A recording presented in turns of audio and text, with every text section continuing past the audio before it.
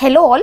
In our previous video we have seen about CSS colors and also we have understood how colors are important, why we have to choose proper colors, why we have to use base colors, what are base colors, everything we have understood. Now in this tutorial we are going to see about CSS background property. Okay, we are having some of the background properties in CSS and also we are going to see what are the values we can give inside that. Now here I have just written one comment, CSS background property. I'll just write one div container. Okay, I'm just going to write here one div. Let me just remove this container. I'll just write div. Okay, I don't have any content inside this one. I have just written one div. Now inside CSS, here I have just written the comment. Now here I'm just going to target this div, and for this I'm just going to give background color. Background color, let me just write here red. Oh, instead of red, let me just write here aqua. I'll save this. I'll come here. Okay, I have opened this file. I'll refresh this one. Now you can see I don't have any color because I have just given only the div container. I don't have any content inside this one, and whenever I give this background color or if I give any color, it is not going to apply because here I don't have any content, which means it is having 0% of width and 0% of height. Now inside this I'm just going to create h1, and inside this let me just copy this, and here I'm just going to paste. I'll save this. Now I am having some content inside this div container. Now if I refresh this, you can see whatever background color I have applied for the div container, that is been taken. Now if I just give background color for h1, let's see what happens. I'll just write here h1, and for this h1 I'll just copy this, and here I'm going to paste. Now here I'll just write here red. I'll save this. I'll refresh this one. Now you can see the background color red is been applied because whatever background color we have given for the div, that is been hidden and that is present backside. Okay, this h1 heading we are having on top, and both div and h1 are block level elements. So here I am having this output. Now instead of this h1, if I just give here span, and as we all know, span are inline element and they will take only whatever content we are having, only that space they will be taking. Now if I refresh this, you can see here I am having this output. Okay, the background color is being changed for this div container. Now let me just come here. Now inside this style.css, here I am just going to write span. I'll save this. I'll refresh this one. Now you can see how much content it is having, only that particular width it is going to take. So here I am having background color for span as well, and my div background color is also visible. Okay, background colors are very useful whenever we are creating some containers. Okay, we are going to give background colors a lot, and also we will use that colors a lot. Okay, for gradient effect, for overlay effect, we will be using this a lot. Okay, this is all about background color. Let me just change to h1. I'll save, and here also I'm just changing it to h1. I'll refresh this. Now here I am having this output. Now for this, if I just increase the height, let me just write here 100 pixel. I'll save this. Now if I refresh this, you can see now this div container is having 100 pixel of height, and on top I am having this h1 heading, and below, okay, this complete 100% is been covered by this div container, which is having this aqua color. Now here below this, if I just write one paragraph, I'll just write here lorem 10. Now this paragraph will be having the background color what is given inside this div container, because this div is the parent of this one. I'll just come here. I'll refresh this. Now you can see same background color is been applied. Now if I just give background color for the paragraph, whatever color I give, that will be taken by this paragraph and that will be applied. But this aqua color will still be present and that will be hidden. Okay, behind it is going to be hidden. Okay, like for how h1 it is hidden, like that it will be hidden here. Okay, this is all about background color property. Okay, we have seen about colors, and also we have seen what are RGB values, what are hex values. Now let me just decrease this opacity. Here I am just going to give RGBA. I'll come here. I'll refresh this. Now you can see the opacity is being decreased, and whatever color I am having behind, that will be applied here. Okay, this is how opacity will be reduced, and whatever color I am having behind, that color will also be visible. Now if I just give here yellow color, I'll save this. I'll refresh this one. Now you can see here I am having, okay, light yellow color I am having on this. Okay, this is how we are going to work. Okay, this is all about background color property. Next we are going to see about background image. If you are visiting website, then you will see lot of background images, and on that background images you will find lot of buttons, lot of content inside that background image. So we are going to see how to use background image in CSS. Now here I am just going to write background image. Okay, once you write this background, you will be having all these properties. You don't have to worry about this. We are going to see one by one. Now here I'm just going to write background image. Okay, if you don't get any suggestion, you can type, no problem. Here I'm having background image. Now whenever we are writing this one, we are having all these values, linear gradient, radial gradient, everything we are going to see. Now for background image, we have to write this URL. Now inside this, okay, we have to pass the image path. Okay, either you can pass the link or whatever file path you are having inside the folder, you can pass that path. Now here inside my root folder, I have just created images folder. Inside this I'm having bg.jpeg. Now here I'm just going to pass that path. Okay, now my CSS, my style sheet is present inside CSS folder. Now I have to come outside of this. So for that, you can write either single quotes or double quotes here. I'll be writing 2 dots slash. You can see I'm having this images folder. Inside that I'm having this background image. I'll save this. Okay, now before that, let me just remove this height. I'll just comment this one. I'll refresh this one. Now you can see here I'm having this background image. Okay, because here I'm having this paragraph. Now if I just remove paragraph from here, I'll refresh this one. Now the background image is hidden, and as I have given this opacity for this red color, okay, for this heading, you can see the background image is still visible here. Now if I still reduce this opacity, now suppose let me just write here 3.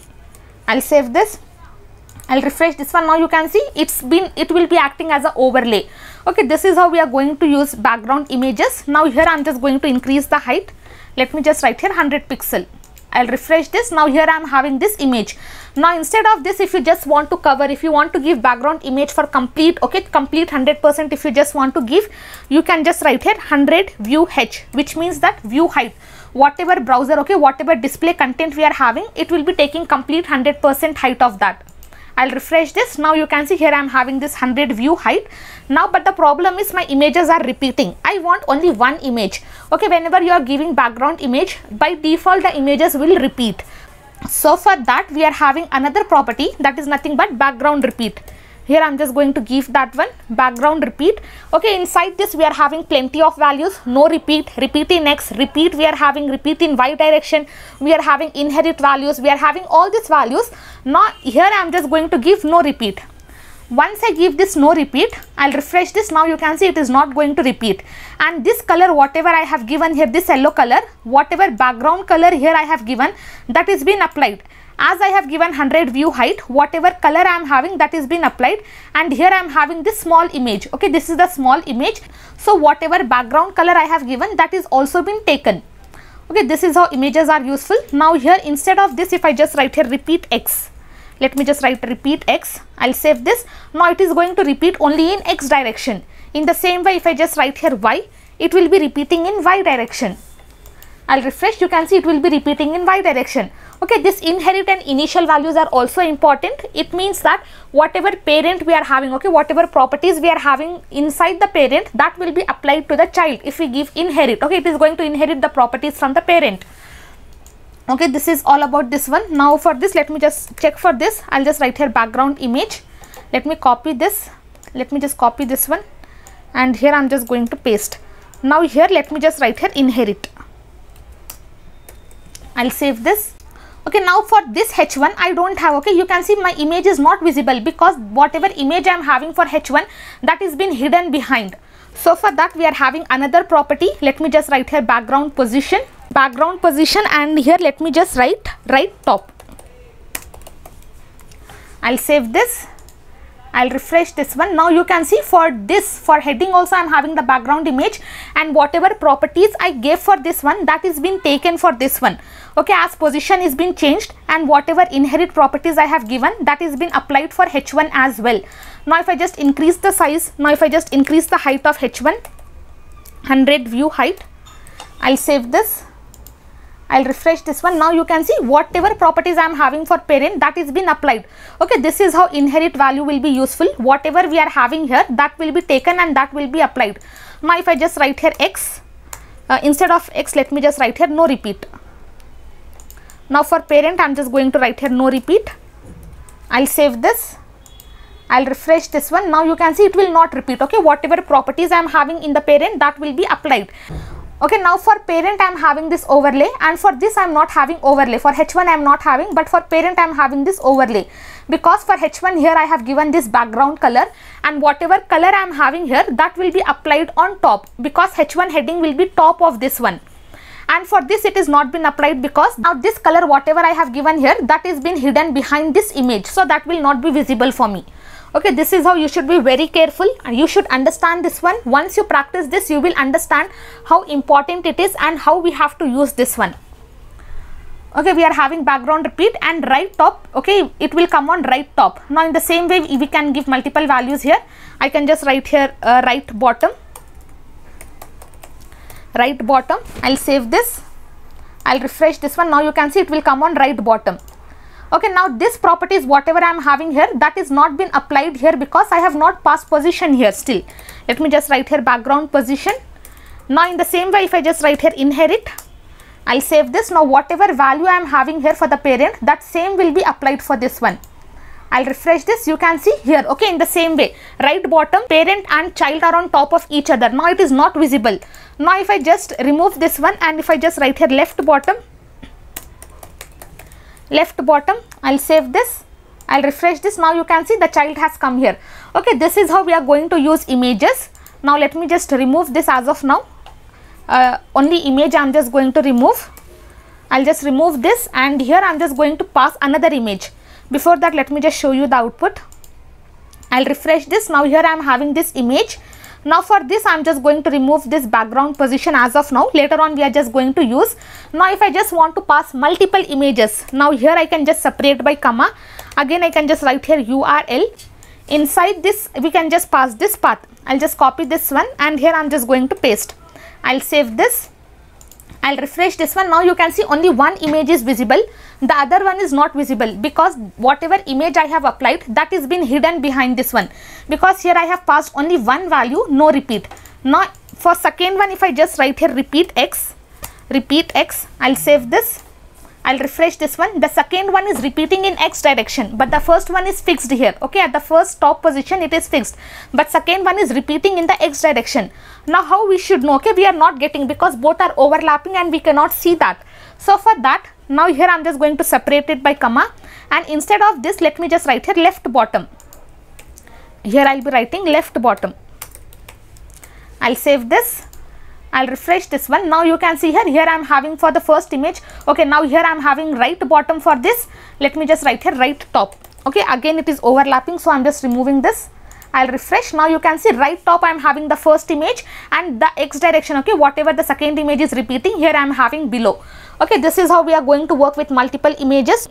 If you want, you can give some more images and you can play around with this one.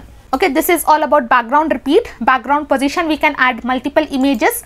Now next we are going to see about background attachment. Now below this, let me just write here background attachment. Okay, it's not coming. Let me just type that one. Background attachment. Now for this we are having same values like how we have inherit, initial, and set.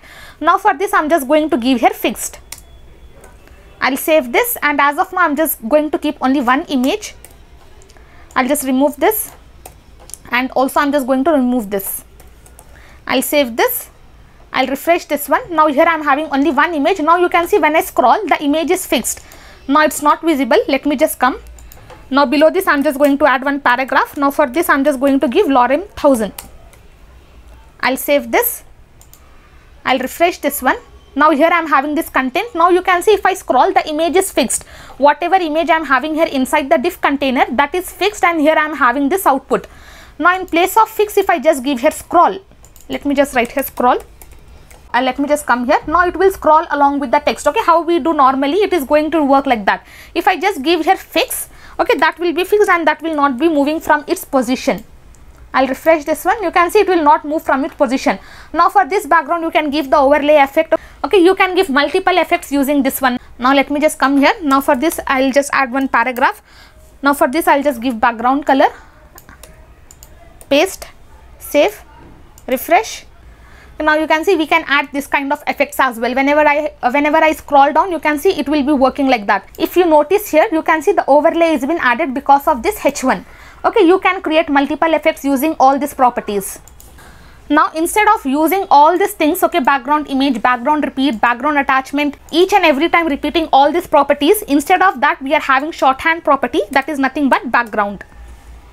Let me just write here background. Whenever we are writing this shorthand, we should follow the order. First we will be having the color. Let me just write the order here. First we will give the color, then we will give the background image property, then we are going to give background repeat property, background repeat, then we are going to give background attachment, and then finally we are going to give BG position. Okay, this is the order we have to follow whenever we are using this background shorthand. Now let me just comment this entire thing, and background color also I am removing, and instead of background color here I am just going to give the color now. Okay, directly I am just going to pass the color. Before that, let me just show you the output. I'll refresh. Okay, now here I am having this output. For heading I am having this background color, and for paragraph I am having this background color. Okay, now for this div container, directly I am just going to give here orange. And next we have to pass the image. I am just going to copy the image. You don't have to separate by comma, you can just separate by space. I am just going to paste that one. Okay, next we have to pass whether the image should be repeated or not. I am just going to copy this, and here I am just going to paste. Next we are having attachment. Let me just write here fixed. I'll copy. Okay, only values we have to write. You don't have to write the properties. I'm just going to write here, and position I'll just write here right top. I'll copy, and here I'm going to paste. I'll save this. I'll refresh this one. You can see again I'm having the same effect. Okay, whatever previously we were having, the same effect will be applied. Okay, you can use only this shorthand property background, and you can give all these values. Okay, but it is important that you have to follow this order. If you give, okay, suppose if you just remove no repeat from here, and if you give here, then also it will work, but it is necessary that you should follow this order.